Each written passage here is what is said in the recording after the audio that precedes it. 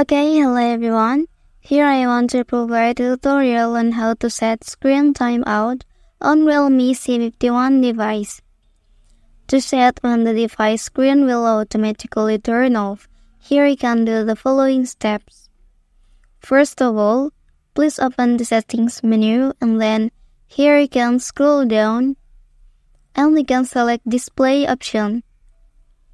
After that, here you can select the screen timeout option and select one of the options provided between 15 seconds and 30 minutes.